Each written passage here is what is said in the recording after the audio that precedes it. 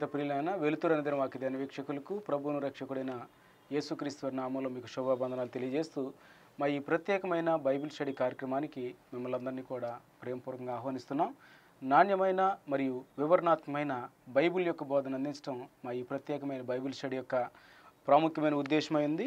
మాతో కలిసి మీరు ప్రతిదినం పరిశుద్ధ లేఖనాలని ధ్యానిస్తున్న విధానాన్ని బట్టి, స్టడీ చేస్తున్న విధానాన్ని బట్టి ప్రభువుని మేము ఎంతగానో స్తుతిస్తున్నాం. ఈరోజు మన వాక్య ధ్యానాంశంలో భాగంగా అపోస్తుల కార్యాల గ్రంథం 13వ అధ్యాయం 32వ వచనం నుంచి చిట్ట చివరి 52 వచనాలు మనం ధ్యానం చేసుకోవాలి. 13వ అధ్యాయం 32వ వచనం నుంచి మనం చూడటానికి ముందు గత తరగతిలో గనక మనం చూస్తే అపోస్తులైన పౌలు మరియు బర్నబా ఇద్దరూ కలిసి పిసిదియాలో ఉన్న అంతియోక్యలో వాళ్ళు పరిచర్య ప్రారంభించారు. ఆ పిసిదియాలో ఉన్న అంతియోక్యలో పరిచర్య ప్రారంభించిన తర్వాత అక్కడ పౌలు గారి యొక్క సుదీర్ఘమైన ప్రసంగాన్ని మనం చూస్తున్నాం. ఆ సుదీర్ఘమైన ప్రసంగంలో భాగంగా మనకి 13వ అధ్యాయంలోనే 16వ వచనం నుంచి మనకి పౌలు గారి యొక్క ప్రసంగం ప్రారంభమైంది. పౌలు గారి యొక్క ప్రసంగంలో మొదటి పార్ట్ని మనం గత తరగతిలో నిన్నటి తరగతిలో మనం చూసాం.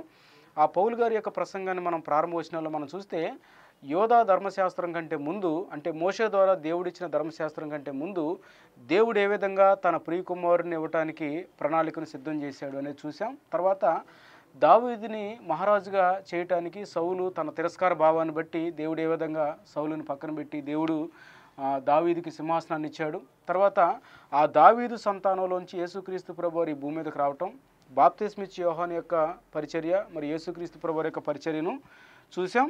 తర్వాత రక్షణ వాక్యం మన యొద్దకు ఏ విధంగా పంపబడింది అనేది కూడా పౌలు గారి యొక్క ప్రసంగంలో ఈ 4 భాగాలు మనం చూసాం. ఈరోజు అదే పౌలు గారి యొక్క ప్రసంగం ఎక్కడ జరుగుతుందంటే పిసిదియాలో ఉన్న అంతియోక్య సంఘంలో పౌలు గారు సమాజ మందిరాల్లో నిలబడి బోధించిన సందర్భంలో తన యొక్క ప్రసంగాన్ని మనం ధ్యానం చేస్తూ ఉన్నాం. సో ధర్మశాస్త్రం ఇవ్వటానికి ముందు దేవుడు తన రక్షణ ప్రణాళికను ఏ విధంగా సిద్ధం చేశాడు, తర్వాత దావీదు సంతానం నుంచి దేవుడు రావటానికి, దావీదు యొక్క సింహాసనాన్ని స్థిరపరచడానికి సౌలుకున్నటువంటి ఆ గర్వాన్ని, ఆ తిరస్కార భావాన్ని బట్టి సౌలుని పక్కన పెట్టి దావీదు వంశం నుంచి దేవుడు ఏ విధంగా వచ్చాడు, వచ్చినప్పుడు బాప్తిస్మిచ్చే యోహాను పౌలు గారి యొక్క యేసుక్రీస్తు ప్రభువారి యొక్క మార్గాన్ని సరళం చేయడానికి ఏ విధంగా తను పంపబడ్డాడు, తర్వాత యేసు ప్రభువారి యొక్క పరిచర్య, దాంతోపాటు ఆ రక్షణ వాక్యం మన యొద్దకు ఏ విధంగా పంపబడింది అనేది కూడా మనం ఈ పౌలు గారి ప్రసంగంలో చూసాం. ఈరోజు అదే పౌలు గారి యొక్క ప్రసంగంలో భాగంగా 32 వచనం నుంచి మనం చూడబోతున్నాం. 32 నుంచి 37 వచనాలు మనం చూస్తూ ఉంటే యేసుక్రీస్తు ప్రభువారు మృతుల్లో నుంచి తిరిగి లేచాడు అనేది మనకు కనిపిస్తూ ఉంటుంది. చూడండి, 32 వచనంలో చూస్తే, దేవుడు యేసును లేపి పితరులకు చేసిన వాగ్దానమును మన పిల్లలకు నెరవేర్చున్నాడని మేమును మీకు సువార్త ప్రకటించున్నాము. ఇక్కడ చూస్తే యేసుక్రీస్తు ప్రభువారిని అన్యాయంగా సిలువేసి చంపేశారని గత తరగతిలో మనం చూసాం. సో యూదులు లేకపోతే యోధా మత పెద్దలు, పిలాతు, వీళ్ళందరూ యేసుక్రీస్తు ప్రభువారిని అన్యాయంగా సిలువేశారు. తను ఏ పాపం చేయలేదు, తనలో ఏ దోషం లేదు. కానీ మనుషులైతే ఆయనని అన్యాయంగా సిలువేసి చంపారులే. కానీ దేవుడు ఏం చేశాడంటే యేసుక్రీస్తుని మృతుల్లో నుంచి లేపాడు.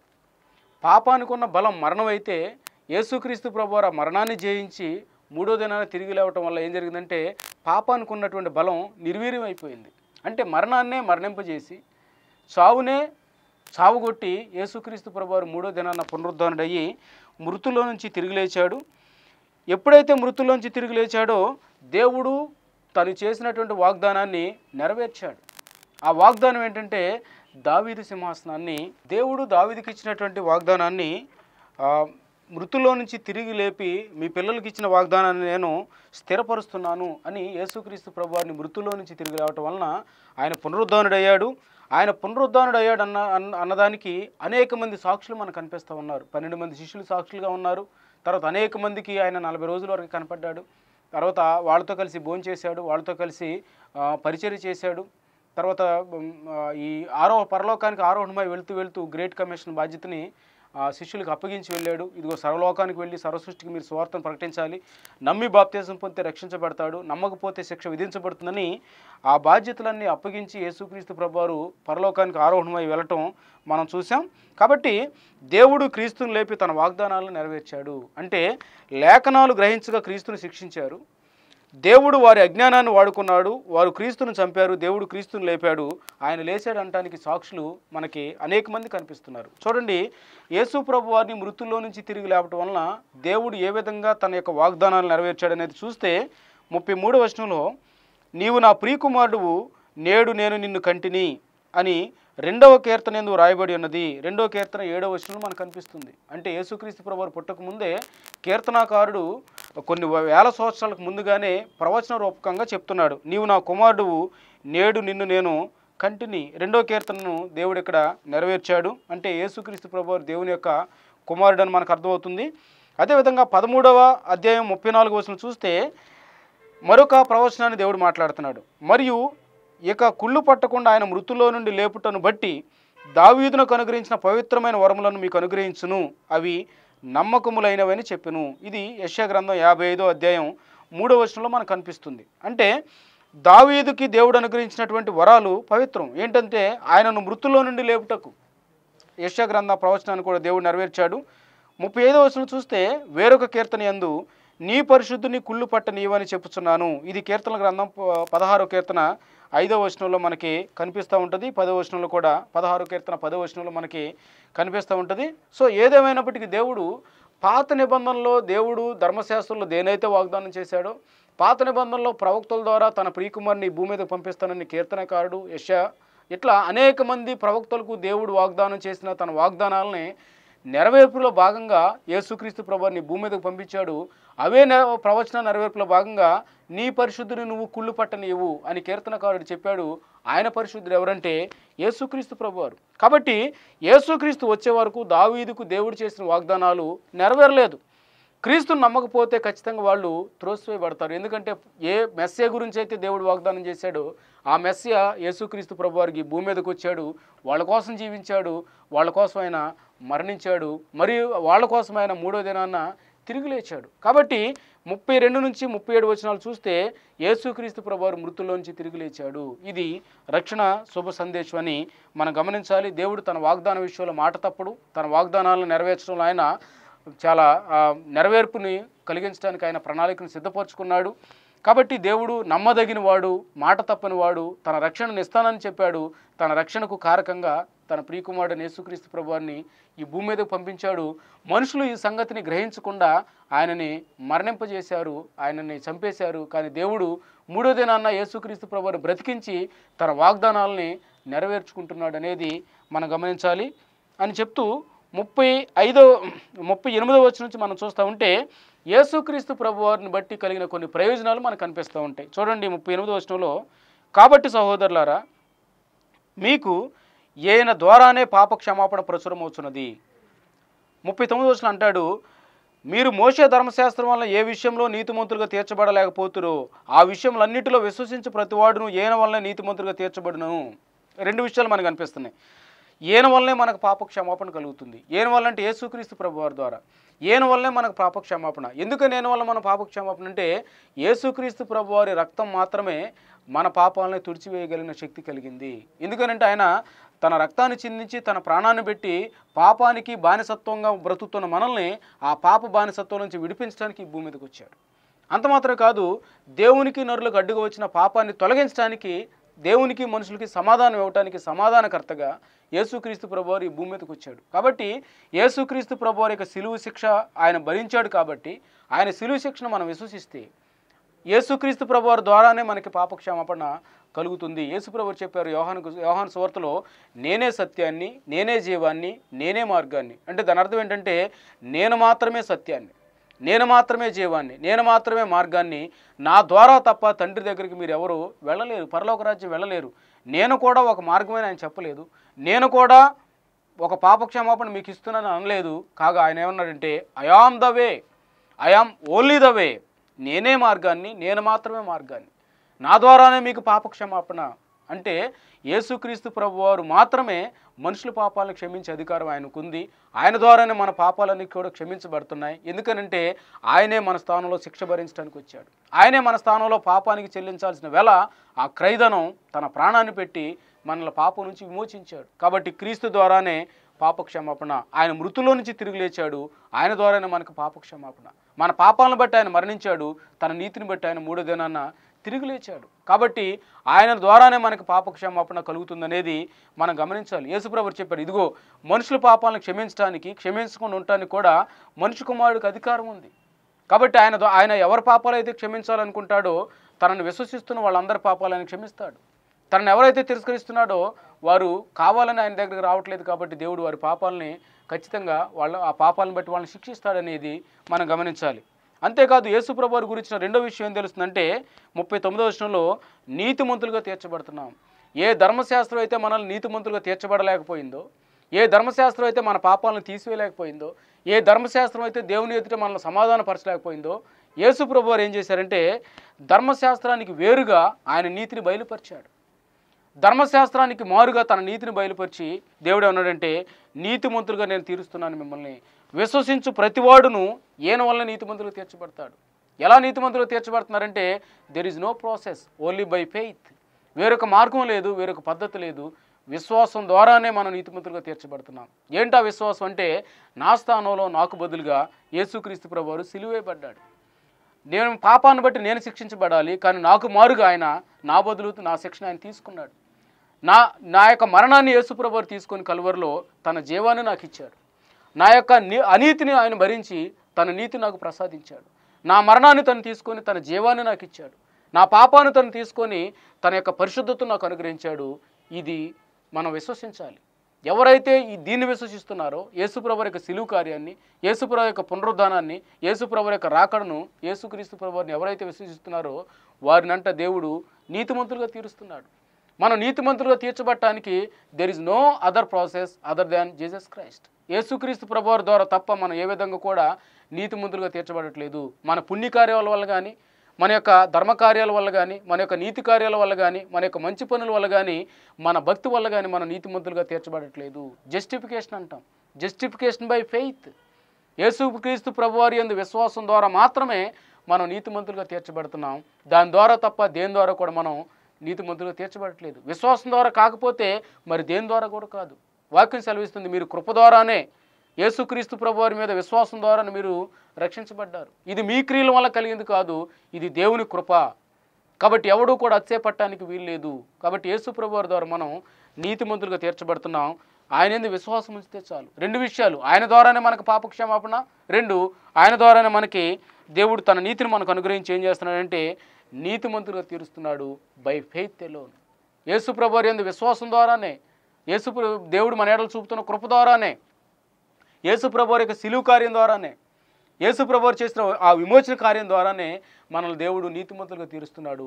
ఇది దేవుడు తనకు తానుగా జరిగించిన పని. కాబట్టి ఎవడో కూడా అతిశయపడటానికి వీలు లేదు. కాబట్టి యేసు ప్రభువారిలో ఉన్న ఈ రెండు ఆశీర్వాదాలు మనం ఆయనను విశ్వసించిన దాన్ని బట్టి సొంతం చేసుకోవచ్చు. పాపక్షమాపణ మనం పొందుకోవాలన్నా ఏం చేసినా కానీ మనకు పాపక్షమాపణ రాదు. మన పాపం పోవాలంటే వేరే ఏ పద్ధతి లేదు, యేసుక్రీస్తు ప్రభువారి ద్వారానే.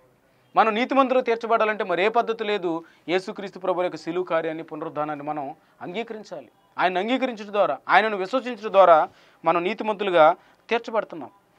కానీ ఎవరైతే ఆయన తిరస్కరిస్తున్నారో, దీన్ని అంగీకరించకుండా 41వ వచనంలో దాని గురించి మాట్లాడుతున్నాడు. హబక్కూకు గ్రంథం 1వ అధ్యాయం 5వ వచనంలో దేవుడు ఆ ప్రవచనాన్ని ఇక్కడ రాయించి పెట్టాడు. చూడండి, ఇదిగో తిరస్కరించు వారులారా ఆశ్చర్యపడుడి, నశించుడి. మీ దినములో నేను ఒక కార్యం చేస్తాను, ఆ కార్యం ఒకడు మీకు వివరించినను మీరెంత మాత్రము నమ్మరు. దేవుడు ముందుగానే యేసుక్రీస్తుని తిరస్కరించే వాళ్ళు అనేకులు ఉన్నారు. ఇక్కడ తిరస్కరించే వారులారని మనకి కనిపిస్తూ ఉంటుంది 41వ వచనంలో. కానీ దీని హీబ్రూ భాషలో దీని అర్థం ఏంటంటే అన్యజనుల మధ్య. అదే గ్రీకు భాషలో ఆ మాటకి మూలార్థం చూసుకుంటే కనుక తిరస్కరించేవారు అంటే దేవుడు చాలా సీరియస్గా వార్నింగ్ ఇస్తున్నాడు వాళ్ళకి.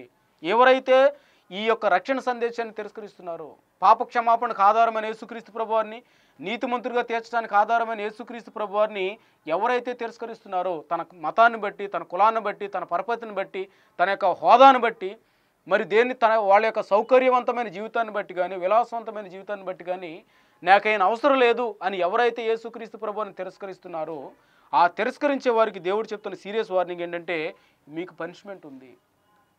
కాబట్టి తిరస్కరించిన వారు దేవుని యొక్క శిక్షను ఏమాత్రం కూడా తప్పించుకోలేరు అని దేవుడు ముందుగానే హబక్కూకు గ్రంథం 1వ అధ్యాయం 5వ వచనంలో ముందుగానే రాయించి పెట్టాడు.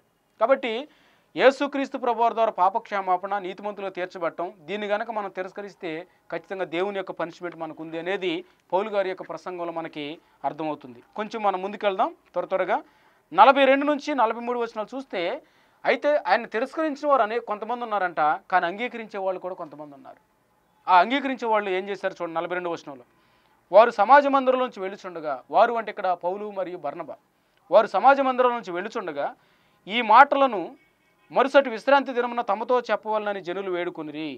సమాజ మందిరంలోని వారు లేచిన తరువాత అనేకులు యూదులను భక్తిపరులను యోధమత ప్రవిష్టులను పౌలును బర్నబాను వెంబడించిరి.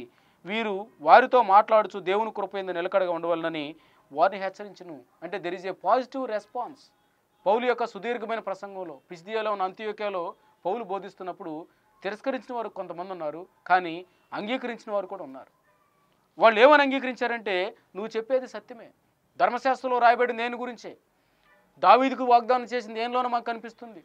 అన్యాయంగా పిలవతు కానీ యోధా మత పెద్దలు కానీ అన్యాయంగా ఆయన చంపేశారు, కానీ దేవుడు మూడో దినాన ఆయన కుమారుడైన యేసుక్రీస్తు ప్రభువుని తిరిగి లేపాడు. కాబట్టి ఈయన ద్వారానే పాపక్షమాపణ, ఈయన ద్వారానే మేము నీతిమంతులుగా తీర్చబడుతున్నామని కొంతమంది అంగీకరించారు, కొంతమంది విశ్వసించారు. విశ్వసించిన వాళ్ళు ఏమన్నారంటే, ఇదిగో విశ్రాంతి దినం రాబోతుంది, నువ్వు వచ్చి మా సమాజ మందిరాల్లో బోధించు అని చెప్పి పౌలుని బర్నబాని వాళ్ళు రిక్వెస్ట్ చేశారు. అయితే 43వ వచనం చూస్తే అనేకులు వెంబడించారు. అంగీకరించడం మాత్రమే కాదు, అంగీకరించిన ప్రతి వ్యక్తి వెంబడించారు. They follow Jesus Christ. యేసుక్రీస్తు ప్రభు వారిని వాళ్ళు వెంబడించారు. క్రీస్తు యొక్క మాటలను వాళ్ళు హృదయంలో ప్రతిష్ఠించుకున్నారు. పౌలు బర్నబా చెప్పిన మాటలను వాళ్ళు లక్ష్యం ఉంచారు, ఎందుకంటే అవి దేవుడు అనుగ్రహించినటువంటి మాటలు. వాళ్ళు వీళ్ళని వెంబడించారు. అయితే పౌలు బర్నబా ఏమన్నారంటే, మీరు మమ్మల్ని వెంబడిస్తున్నారు బాగానే ఉంది, కానీ మీరు చేయాల్సిన ప్రాముఖ్యమైన పని ఏంటంటే దేవుని కృప యందు నిలకడగా ఉండండి. ఆ కృప నుంచి మీరు తొలగిపోవద్దు.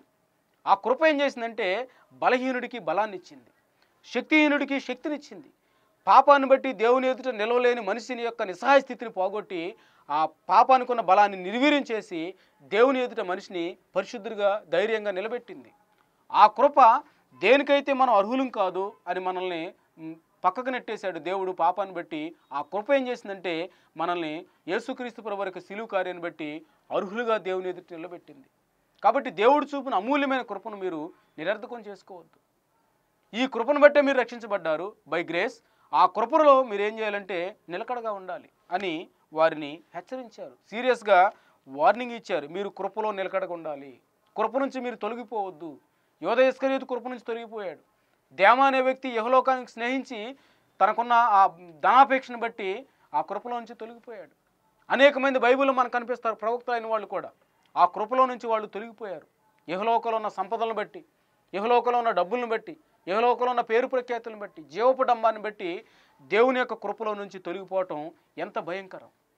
కృపను కాదనుకొని, సిలువను కాదనుకొని, తమ రక్షణకు మూలమైన సిలువను కాళ్ళతో తొక్కి, నిబంధన రక్తాన్ని కాళ్ళతో తొక్కి, సిలువను అవమానంగా చూసి, యేసు ప్రభువుని అవమానంగా చూసిన వాళ్ళు దేవుని ఉగ్రతను ఎలా తప్పించుకుంటారు? కృపకు ఎవరినైతే దేవుడు పాత్రలుగా ఎంచాడో వాళ్ళేమో ఆ కృపను త్రోసివేస్తున్నారు. త్రోసివేసి తిరస్కరించి కావాలని వాళ్ళు ఆ యొక్క ఉగ్రతను, ఆ యొక్క కోపాన్ని వాళ్ళు మూటగట్టుకుంటున్నారు. దేవుడు అన్నాడు సీరియస్గా, మీరు కృపలో నుంచి తొలగిపోవద్దు. కృపలో ద్వారా మీరు రక్షించబడ్డారు, ఆ కృప ద్వారా మీరు పరలోక రాజ్యం చేరతారు. కాబట్టి అంతం వరకు నమ్మకంగా అదే కృపలో దేవుని వాగ్దానాలను బట్టి మీరు నిలబడి ఉండండి అని పౌలు గారు వాళ్ళని హెచ్చరించారు. హెచ్చరిస్తే 44 నుంచి లాస్ట్ వరకు మనం చూస్తే కనుక కొంతమంది మత్సరంతో నిండుకొని పౌలు బర్నబాల మీద వాళ్ళు అటాక్ చేయటం మనం చూస్తూ ఉంటాం. చూడండి 44 వచనంలో, కొందరేమో అంగీకరించారు, కొందరేమో తిరస్కరించారు.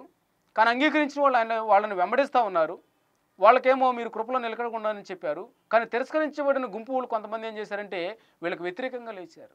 వ్యతిరేకంగా లేచి ఏం చేస్తున్నారు చూడండి 44 వచనంలో, మరుసటి విశ్రాంతి దినమున దాదాపుగా ఆ పట్టణమంతయు దేవుని వాక్యం వినుటకు కూడి వచ్చెను. యూదులు జనసమూహములు చూసి మత్సరంతో నిండుకొని దూషించుచు పౌలు చెప్పిన వాటికి అడ్డం చెప్పిరి. ఇక్కడ చూడండి, ఏ యూదులైతే దేవుడు ధర్మశాస్త్రాన్ని ఇచ్చాడు, ఏ యూదులనైతే దేవుడు ప్రతిష్ఠించుకున్నాడో అదే యూదులు దేవుడిచ్చిన ధర్మశాస్త్రాన్ని త్రోసివేసి, దేవుడిచ్చిన వాగ్దానాలను త్రోసివేసి, దేవుడిచ్చిన ప్రవక్తల లేఖనాలు తోసివేసి పౌలు బర్నబాల మీద మత్సరంతో నిండుకొని లేస్తూ ఉన్నారు. మరుసటి విశ్రాంతి దినాన్న సమాజ మందిరంలో నిలబడి బోధించడానికి వాళ్ళు రెడీ అయ్యి వచ్చారు. ఆ పట్టణం అంతా కూడా వచ్చి కూడుకుంది సంతోషంగా, దేవుని వాక్యం వినటానికి ఆశపడింది. దేవుని సేవకు ఎవరైతే ఆటంకం కలిగిస్తున్నారో దేవుడు ఖచ్చితంగా వాళ్ళ మీద యాక్షన్ తీసుకుంటాడు. దేవుని సేవకులకు విరోధంగా ఎవరైతే లేస్తున్నారో, దేవుని సేవకు ఎవరైతే ఆటంకం కలిగిస్తున్నారో దేవుడు ఖచ్చితంగా ఆ విషయంలో సీరియస్గా యాక్షన్ తీసుకుంటాడు అనేది మనం గమనించాలి. వీళ్ళు ఏం చేస్తున్నారంటే పౌలు గారు నిలబడి వాక్యం చెప్తూ ఉంటే మాటి మాటికి అన్యాయంగా అడ్డు తగులుతూ ఉన్నారు, ఆటంకం కలిగిస్తూ ఉన్నారు. ఎందుకని కారణం ఒకటే, అనేక మంది వాక్యాన్ని వినటానికి వచ్చారు, కానీ ఆ వాక్యం ద్వారా వాళ్ళు మారుమనసు పొందటం ఇక్కడున్న కొంతమంది యూదులకు ఇష్టం లేదు. ఎందుకనంటే వీళ్ళు చెప్పే బోధ వేరు, వీళ్ళు జీవిస్తున్న జీవితం వేరు. వీళ్ళు జీవిస్తున్న జీవితం వాక్యానికి విరోధంగా ఉంది కాబట్టి, దేవుడు చెప్పని విధానంలో ఉంది కాబట్టి ఇలా జీవించే జీవితం వీళ్ళని నిత్య నాశనానికి తీసుకువెళ్తుంది. కానీ దాన్ని ఖండించుకుంటూ పౌలు గారు ప్రసంగం చెప్తూ ఉంటే వీళ్ళు వాళ్ళ జీవితాన్ని మార్చుకోవాల్సింది పోయి మత్సరంతో నిండుకున్నారు, ద్వేషభావంతో నిండుకున్నారు. దేవుని సేవకుల మీద కోపాన్ని పెంచుకుంటున్నారు, దేవుని మీద వాళ్ళు కోపాన్ని పెంచుకుంటున్నారు. దేవుని మీద కోపాన్ని పెంచుకొని మనం సాధించేది ఏంటి? దేవుని వాక్యాన్ని మనం తిరస్కరించి సాధించేది ఏంటి? పౌలు అనే వ్యక్తి సౌలుగా ఉన్నప్పుడు, యేసుక్రీస్తు ప్రభువారిని ఎరగనప్పుడు, తను ఒక మత నిష్టలో బ్రతుకుతా తన ప్రాణాధారంగా ఎంచి అనేక మందిని క్రైస్తవులను చంపడానికి బయలుదేరిన వ్యక్తి ఈరోజు నిలబడి సమాజ మందిరంలో ప్రసంగం చెప్తూ ఉన్నాడు. దేవుని కృపకు చోటిచ్చిన వాళ్ళు అలా ఉంటారు. కృపను తిరస్కరించిన వాళ్ళు మత్సరంతో నిండుకొని ఏం చేస్తున్నారంటే ఆయన సేవకులకు వ్యతిరేకంగా నిలబడుతున్నారు. వాళ్ళు ఏం చేస్తున్నారు చూడండి, మాటి మాటికి ప్రసంగానికి అడ్డు తగులుతూ ఉన్నారు, మత్సరంతో నిండుకొని దూషిస్తూ ఉన్నారు, దూషణ మాటలు పలుకుతూ ఉన్నారు, అన్యాయంగా ఒక వ్యక్తిని దూషిస్తూ ఉన్నారు, అసహించుకుంటూ ఉన్నారు. అయితే 46వ వచనం చూస్తాం. అప్పుడు పౌలును బర్నబాయు ధైర్యంగా ఇట్లనిది, దేవుని వాక్యం మొదట మీకు చెప్పుట ఆవశ్యకమే, అయినను మీరు దాన్ని త్రోసివేసి మిమ్మల్ని మీరే నిత్య జీవమునకు అపాత్రులనుగా ఎంచుకొనిచున్నారు కనుక ఇదిగో మేము అన్ని జనుల వద్దకు వెళుచున్నాము అని చెప్తున్నారు. ఇదిగో మొదట వాక్యం మీది, ధర్మశాస్త్రం మీది మీకు బోధించడం ఆవశ్యకమే, కానీ మీరేం చేస్తున్నారంటే ఆ బోధను అనుసరించి జీవించాల్సింది పోయి మీరు ఆ బోధలో నుంచి తొలగిపోయారు. అపాత్రులుగా, నిత్య జీవనకు అపాత్రులుగా ఎంచుకున్నారు, మిమ్మల్ని మీరే అపాత్రులుగా ఎంచుకున్నారు. దేవుడేమో మిమ్మల్ని శత్రులుగా ఉన్నప్పుడు ప్రేమించాడు, దేవుడేమో మీరు బలహీనులుగా ఉన్నప్పుడు ప్రేమించాడు, దేవుడేమో మీరు నిస్సహాయ స్థితిలో ఉండగా ప్రేమించారు, దేవుడేమో మీరు మీ పాపాలను బట్టి అపరాధాలను బట్టి చనిపోయిన స్థితిలో ఉండగా ప్రేమించాడు. కానీ మీరేం చేస్తున్నారంటే ఆ కృపను మీరు త్రోసివేశారు, నిత్య జీవానికి మిమ్మల్ని మీరు అపాత్రులుగా ఎంచుకొనిచున్నారు. కావాలనే దేవుని యొక్క కోపాన్ని మీరు మూటగట్టుకుంటున్నారు, కావాలనే దేవుని యొక్క ఉగ్రతను మీరు మూటగట్టుకుంటున్నారు, కావాలని మీరు నరకాగ్ని గుండానికి వెళ్ళిపోతూ ఉన్నారు. కాబట్టి మేమేం చేస్తామంటే మీరు వాక్యాన్ని తిరస్కరించారు కాబట్టి ఇదే రక్షణ సందేశాన్ని చేతబట్టుకొని మేము అన్ని జనుల దగ్గరికి వెళ్ళిపోతున్నాం. మీరేమో కృపను కాదనుకున్నారు, కానీ కృప కోసం కొంతమంది ఎదురు చూస్తున్నారు. మీరేమో దేవుని కాదనుకుంటున్నారు, కానీ దేవుడి కోసం కొంతమంది ఎదురు చూస్తున్నారు. మీ దగ్గరకు వచ్చిన దేవుణ్ణి మీరు వద్దనుకుంటున్నారు కాబట్టి ఇదిగో ఎదురు చూసే వ్యక్తుల దగ్గరికి మేము వాక్యాన్ని చేతబట్టుకొని వెళుతున్నాం. ఎందుకనంటే యేసుక్రీస్తు ప్రభువారు యూదులకు మాత్రమే దేవుడు కాదు, ఇశ్రాయేలులకు మాత్రమే దేవుడు కాదు, కానీ ఆయన అన్యులకు కూడా దేవుడే, అందరికీ దేవుడే. దేవుడు అంటేనే అందరికీ ఉంటాడు. ఒక్కొక్క కులానికి, ఒక్కొక్క మతానికి, ఒక్కొక్క ప్రాంతానికి ఒక్కొక్క దేవుడు ఉండడు. దేవుడు ఒక్కడే, దేవునికి నరులకు మధ్యవర్తి కూడా ఒక్కడే, ఆయన ప్రభు అయిన యేసుక్రీస్తు అని లేఖనాలు సెలవిస్తూ ఉన్నాయి. పౌలు బర్నబాలు అంటున్నారు, ఇదిగో అన్ని జనుల దగ్గర మేము వెళ్తున్నాం. ఎందుకనంటే 47వ వచనంలో చెప్తున్నారు, నీవు భూ దిగంతాల వరకును రక్షణార్థంగా ఉన్నట్లు నిన్ను అన్ని జనులకు వెలుగుగా ఉంచి ఉన్నానని ప్రభు మాకు ఆజ్ఞాపించున్నాడు. భూమి మొత్తానికి కూడా రక్షణార్థకంగా ఉన్నావు, భూజనులందరికీ నువ్వే రక్షణ మార్గం, నువ్వు తప్ప మనుషులకి వేరొక రక్షణ లేదు. రక్షిస్తే నువ్వే రక్షించాలి, లేకపోతే వేరొక రక్షణ మార్గం లేదు. కాబట్టి మీరు తిరస్కరించారు, ఇదిగో రక్షణ సందేశాన్ని చేతపట్టుకొని వేరొక ప్రాంతానికి మేము వెళ్తున్నాం. ఎందుకనంటే అందరికీ యేసుక్రీస్తు ప్రభువారు ప్రభువై ఉన్నాడు, వాళ్ళకి రక్షణ అవసరం. ఈ భూమి మీద ఉన్న ప్రతి వ్యక్తికి యేసు ప్రభువారు ఇచ్చే రక్షణ అవసరం. ఆయన ఇచ్చే రక్షణ లేకపోతే, ఆయన ఇచ్చే ఆ యొక్క కృప లేకపోతే ఏ వ్యక్తి కూడా దేవుని దగ్గరికి వెళ్ళలేడు. వీళ్ళేమో వీళ్ళే పరలోకానికి అపాత్రులు ఎంచుకుంటే ఇదిగో రక్షణ సందేశాన్ని చేతబట్టుకొని మేము అన్ని జనుల దగ్గరికి వెళ్తున్నాం. ఎందుకనంటే ఈ రక్షణ సందేశం వాళ్ళకి వెలుగునిచ్చింది. యేసుక్రీస్తు ప్రభువారు పాపం అనే చీకటితో నిండుకున్న లోకంలోకి అరుణోదయ నక్షత్రంలాగా ఆయన వెలుగుగా ఉదయించాడు. ఆయన అన్నాడు, నేను వెలుగై ఉన్నాను లోకానికి, నా దగ్గరకు వచ్చేవాడు ఇంకెంత మాత్రం పాపం అనే చీకటిలో బ్రతకలేడు. వెలుగుకి చీకటికి ఏమాత్రం పొత్తు ఎలాగైతే ఉండదో పాపానికి యేసుక్రీస్తు ప్రభువారు కూడా మధ్య ఆ యొక్క సాంగత్యం ఉండదు. యేసు ప్రభువారు ఉన్న చోట పాపం అనే చీకటి తొలగిపోతుంది. ఆయన అనుసరించే వాళ్ళు కూడా వెలుగు సంబంధులుగా బ్రతుకుతారు, కానీ పాపం అనే చీకటి సంబంధులుగా బ్రతకరు. అనుజనులకు వెలుగుగా ఉంచాడు, అనుజనులకు రక్షణార్థకంగా ఉంచాడు, అనుజనులకు పాప విమోచనార్థంగా యేసుక్రీస్తు ప్రభువు ఈ భూమి మీదకి వచ్చాడు. అందుకని పౌలు అన్నారు, మీరు తిరస్కరించారు, ఇదిగో అనుజనుల దగ్గరికి మేము వెళ్తున్నాం. ఏ రక్షణ సందేశం అయితే మీకు అవసరమో దాన్ని మీరు అనవసరం అనుకుంటున్నారు కాబట్టి, ఏ దేవుడైతే మీకు కావాలో మీరు మాకు వద్దనుకుంటున్నారు కాబట్టి, ఇదిగో వేరొక వ్యక్తుల దగ్గరికి మేము వెళ్తున్నాం, అనుజనుల దగ్గరికి మేము వెళ్తున్నాం. ఎందుకంటే వాళ్లకు వెలుగు అవసరం కాబట్టి ఆ వెలుగు సందేశాన్ని తీసుకొని వాళ్ళ దగ్గర మేము వెళ్తున్నామని పౌలు గారు చెప్పి ఏమంటున్నారంటే 48వ వచనంలో, అన్యజనులు ఆ మాట విని సంతోషించి దేవుని వాక్యము మహింపరిచారు, మరియు నిత్యజీవముకు నిర్ణయించబడిన వారందరూ విశ్వసించారు. చూడండి, కొంతమంది ఏమో తిరస్కరించారు, కొంతమంది ఏమో మత్సరంతో నిండుకున్నారు, కొంతమంది ఏమో అసలు మా ప్రాంతాల వద్ద వెళ్ళిపోమన్నారు. కానీ ఎవరైతే రక్షణకు అనర్హులని అనుకుంటున్నారో, ఎవరికైతే దేవుడు అవసరం లేదు, వీళ్ళు తక్కువ జాతికి సంబంధించిన వాళ్ళు, వీళ్ళు అన్యులు, వీళ్ళు జెంటైల్స్ అని ఎవరైతే అనుకుంటున్నారో ఆ అన్యజనాంగం అంట ప్రభు యొక్క వాక్యాన్ని అంగీకరించారు, యేసుక్రీస్తు ప్రభువును సురక్షకుడు అంగీకరించారు. అంత మాత్రమే కాదు, నిత్యజీవానికి నిర్ణయించబడిన వారందరూ రక్షించబడ్డారు. నిత్యజీవానికి నిర్ణయించబడిన వారందరూ అంటే దాని అర్థం ప్రపంచాలు నిర్మించబడక ముందే, భూమి ఆకాశాలు నిర్మించబడక ముందే కొంతమందిని అంటే దేవుడు నిత్యజీవానికి నిర్ణయించుకున్నాడు. అంటే దీన్ని బట్టి రక్షణలో రెండు సమాన భాగాలు ఉన్నాయి. అంటే ఒక వ్యక్తి నేను అంతటగా నేను రక్షించబడాలంటే అది జరిగే పని కాదు. ఆ వ్యక్తి తన స్వచిత్తాన్ని బట్టి, స్వనిర్ణయాన్ని బట్టి నేను రక్షించబడాలి అనుకున్నంత మాత్రాన ఆ వ్యక్తి రక్షించబడడు. ఆ వ్యక్తి రక్షించబడాలంటే యేసుక్రీస్తు ప్రభు యొక్క శిలువ కార్యం దగ్గరికి రావాలి, యేసుక్రీస్తు ప్రభువుని రక్షకుడిగా విశ్వసించాలి. అంటే దేవుడు కూడా ఆ వ్యక్తి యొక్క హృదయంలో మార్పును కలుగు చేయాలి. అంటే దేవుడు తన సర్వాధికారాన్ని బట్టి, సార్వభౌమాధికారాన్ని బట్టి కొంతమందిని అంట నిత్య జీవానికి పాత్రులుగా ఎంచాడు. కాబట్టి మనిషికి దేవుని యొక్క కృపను తిరస్కరించే స్వేచ్ఛ ఉన్నప్పటికీ కొంతమందిని దేవుడు తన కోసం ఏర్పాటు చేసుకున్నాడు. తన జనాంగాన్ని దేవుడు పోగొట్టుకోడు, తన కోసం నిర్ణయించుకున్న బిడ్డలను దేవుడు పోగొట్టుకోరు. కాబట్టి రక్షణ పొందాలంటే పడాలి అన్న తపన ఒకటే సరిపోదు, దేవుని యొక్క కృప కావాలి, దేవుని యొక్క ప్రేమ కావాలి. ఆ కృపలు ప్రేమల దగ్గరికి రాకపోతే మనంతటికి మనగా పొందుకోవాలంటే వచ్చేది కాదు. మనంతటికి మనగా పొందుకోవాలంటే వచ్చేదైతే అసలు యేసుక్రీస్తు ప్రభువు యొక్క శిలువ కార్యంతో మనకి పని లేదు. కాబట్టి రక్షణ దేవుడు మనకి తన కృప ద్వారా ఇవ్వాలి, తన ప్రేమను బట్టి మనకి ఇవ్వాలి. నిత్య జీవానికి నిర్ణయించబడిన వారందరంట రక్షించబడ్డారు. అనేక మందికి సువార్త వెళ్ళిపోతుంది. నరమాంస భక్షకుల మధ్యలో దేవుని నిర్ణయించుకున్న వాళ్ళు ఉన్నారు కాబట్టి రక్షణ సందేశం వాళ్ళ దగ్గర దాకా చేరింది. నపుంసకులైన వారిలో కూడా దేవుడు నిర్ణయించుకున్న బిడ్డలు ఉన్నారు కాబట్టి అనేక మంది నపుంసకుల మధ్యలో కూడా పరిచర్య చేస్తున్నారు. జైల్లో మగ్గిపోతూ రేపు మాపు ఉరిశిక్ష భరించే వాళ్ళ మధ్యలో కూడా దేవుని యొక్క రక్షణ సువార్త వెళుతుంది. అనేక మంది జైల్లో కూడా యేసు ప్రభువుని అంగీకరిస్తున్నారు. కారణం ఏంటంటే అక్కడ కూడా దేవుడు నిర్ణయించుకున్న బిడ్డలు ఉన్నారు. హాస్పిటల్లో చావుబతుకుల మధ్యలో ప్రభుని అంగీకరిస్తున్న బిడ్డలు ఉన్నారు. కారణం అక్కడ కూడా రక్షణ సువార్త వెళ్ళింది అంటే దేవుడు కొంతమందిని తన కోసం ఏర్పాటు చేసుకున్నారు. ఆయా జనాంగంలో, ఆయా భాషలు మాట్లాడేవారిలో, ఆయా ప్రాంతాల్లో, ఆయా దేశాల్లో ప్రభు తన కోసం ఎవరినైతే నిర్ణయించుకున్నాడో వాళ్ళందరినీ దేవుడు రక్షించుకుంటున్నాడు. దేవుడు తన బిడ్డల్ని పోగొట్టుకోడు, తన యొక్క సాంపాద్యాన్ని దేవుడు పోగొట్టుకోడు అనే సంగతి మనం గమనించాలి. అయితే ఈ వాక్యం ఆ ప్రదేశమంతటా వ్యాపించింది. కానీ యూదులు, భక్తి మర్యాదలు గల స్త్రీలు ఆ పట్టణపు ప్రముఖులను రేపి పౌలుకు బర్నబాకు హింస కలుగజేసి వారిని తమ ప్రాంతం నుండి వెళ్ళగొట్టిరి. వీరు తమ పాదధూళి వారి తట్టు దులిపి ఇకోనియాకు వచ్చిరి. అయితే శిష్యులు ఆనందభరితులై పరిశుద్ధాత్మతో నిండిన వారయ్యారు.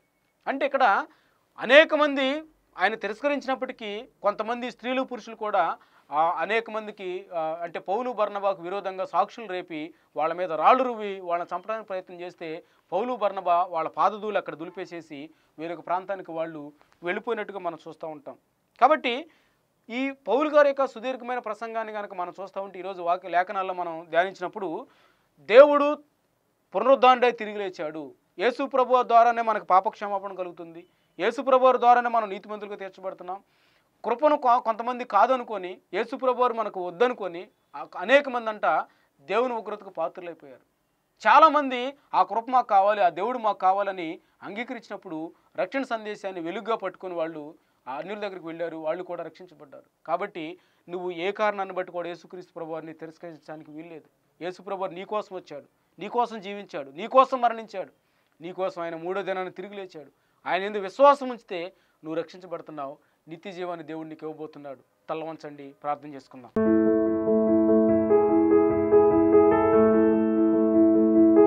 పరిశుద్ధ ప్రేమ నమ్మగల ప్రభువా, నీ పరిశుద్ధ నామాన్ని బట్టి వందనాలు, స్తోత్రాలు. నీ మాటలను బట్టి నీకు వందనాలు. మాకు సెలవు ఇచ్చారు నాయన.